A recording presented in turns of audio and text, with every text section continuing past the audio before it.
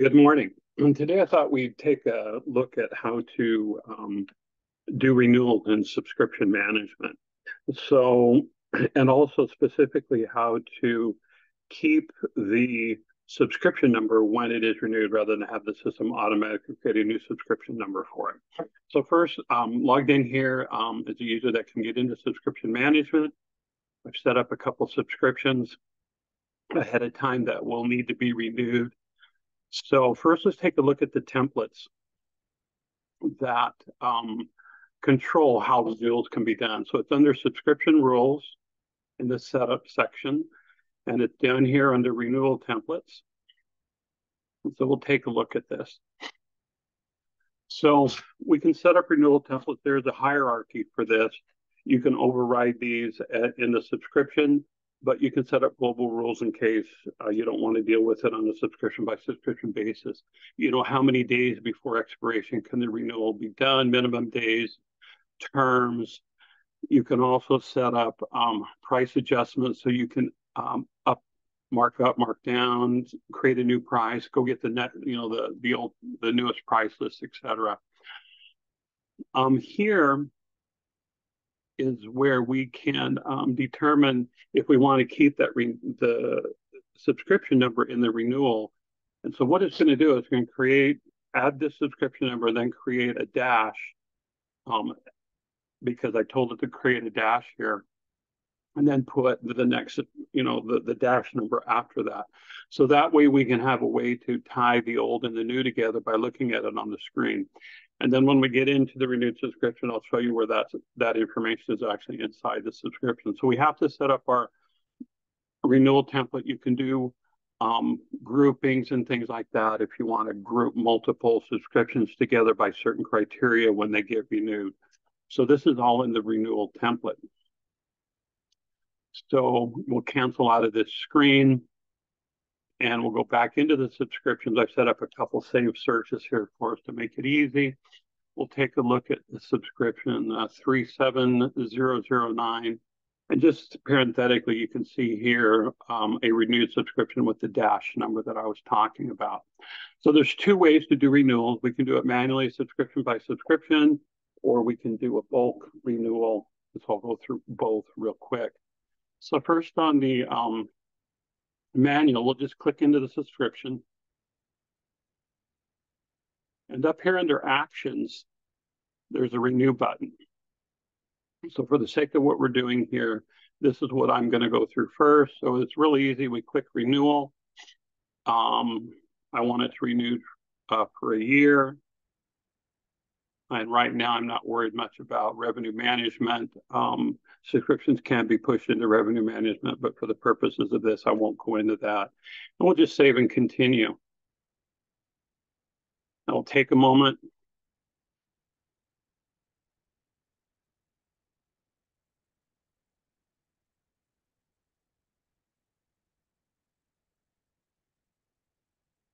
And when the screen comes back, it actually comes back with the new subscription. So here's my 37009-1 again. It comes in draft mode. So we'll review this. We'll have to do a couple steps on it. And then we can go ahead and validate it. And so we'll go ahead and take a look at the pricing on this.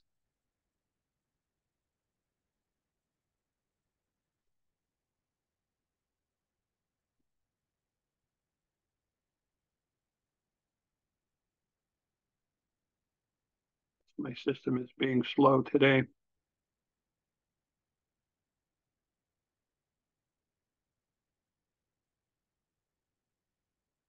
Okay, so here's my new line. I can go take a look at pricing.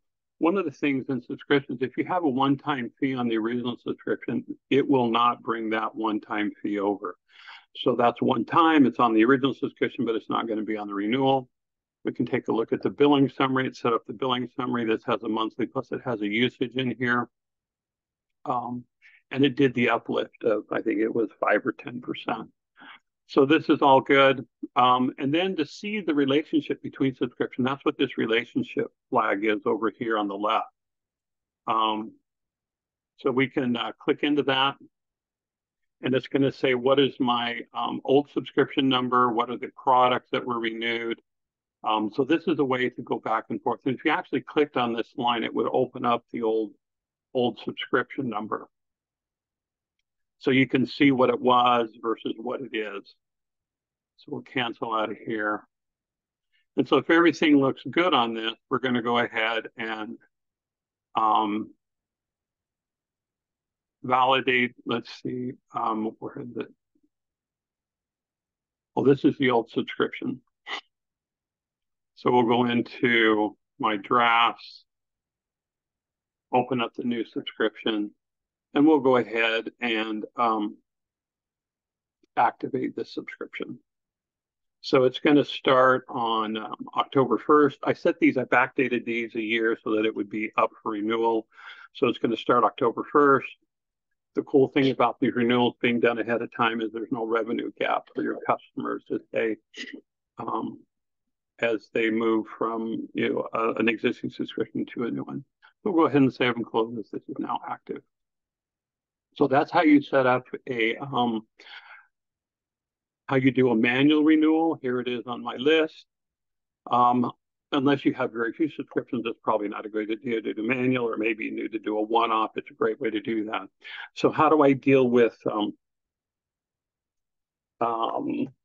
do a more mass update? So we do that through a scheduled process. So we'll pop into there really quick. When the scheduled process is schedule a new process, and it's called automatically renew eligible subscriptions. Okay. Automatically renew eligible. So I'm just going to go to there, and it should be able to pull it up. I tabbed out of that field, so it'll do the search. So we're going to automatically renew eligible subscriptions. And in here, I can do it by business unit. I won't submit this because I already did it, but it's just here, submit, and then it goes through all your subscriptions and creates all the new ones. So that's how we do an automated subscription. So again, we walk through creating a renewal for subscription. We talked about how to set up a subscription number so that you can trace it from the old to the new by looking at them. You can see here the 37001 dash, 37008 dash. So, those are follow-ons to the other subscriptions that are there. Hope this is helpful. Have a great day.